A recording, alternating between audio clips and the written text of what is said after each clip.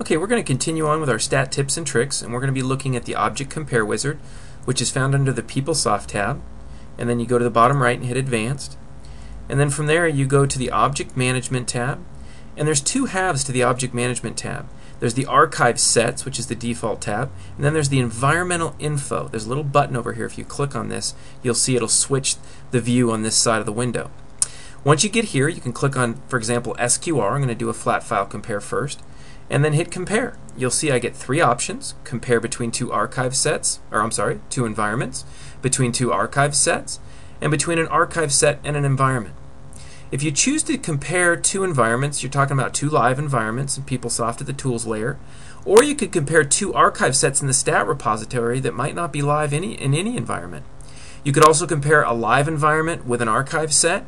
So you've got some options here. I'm going to choose two environments, but before I do, I'm going to give you an example of a change that I'm going to make. So I'm going to go out to my file server,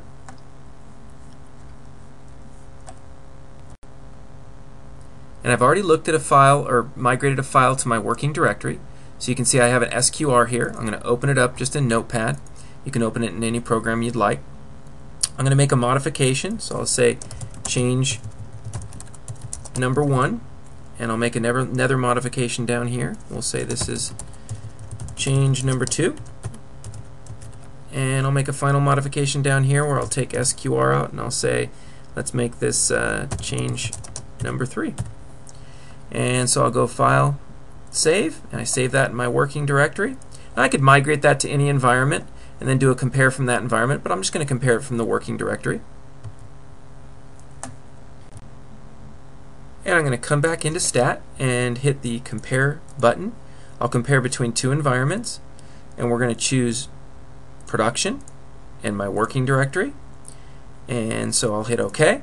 And so basically we see a side-by-side comparison. We leverage the Beyond Compare. It's built into our tool, and we see on the left-hand side is the production version, on the right-hand side is the changed version, and you can see very easily in red any of my changes. Now when I click on the Show Only Differences, it just shows me the lines side by side that have changed. So if I had thousands of lines, I'd just see the lines that had changed. And I can also click on a line and then see the differences right here as well, so that I can compare the differences between these lines line by line. You can also merge changes, so you could say let's merge copy right, and that'll actually copy this version on the left from production over to the right version, fill it back in. You could save this to your working directory and then version that change. It's not going to change any live environment, it's just going to make a change that you can save to your working directory. So that's a way to compare flat files.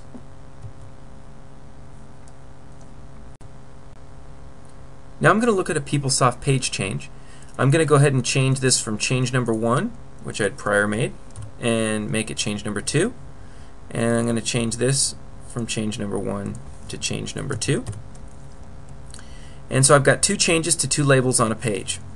Okay, now I'm going to compare that to another environment. Make a save to this.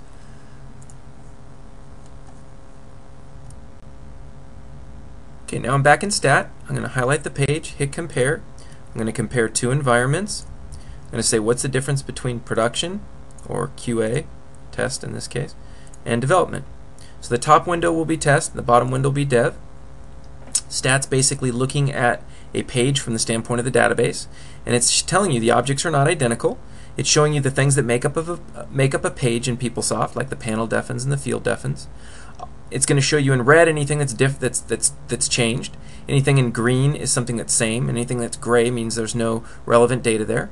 I'm going to click on Show Only Differences, and that's going to filter just the stuff that's different. Now I can come over here and look at the panel defin and see the version numbers different. So this is the test version, this is the dev version. I can scroll over to the right and see that the last update timestamp's different. I can click on the field and see the two fields separated out from all the others. And I can see change number 1 was what it was, and change number 2 is what it is now. And it clearly highlights for me as I scroll over, only in dark red, the things that are different. And so if I had not had Show Only Differences on, I would actually see all the different fields. But because I want to narrow down just the fields that have changed, I hit Show Only Differences, click on Field, and now I see just the fields that have the changes. That's how the Compare Merge Wizard works.